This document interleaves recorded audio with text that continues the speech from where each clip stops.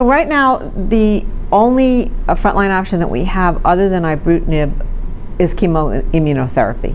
And FCR is our best regimen. Not everybody can take it. It's typically not given to older patients who may get a chlorambucil-based regimen, such as chlorambucil with an anti-CD20 antibody.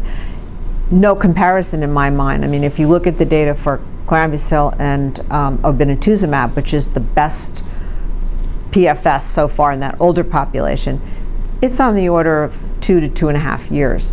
Whereas if you look at the frontline data, albeit limited with Ibrutinib, it's clearly going to be a longer median PFS than that.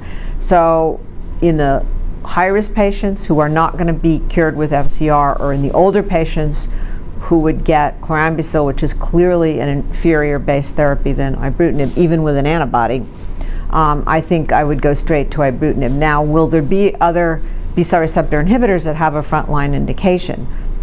There may be, but is that going to be happening anytime soon? No. So really it's a choice of chemotherapy or Ibrutinib.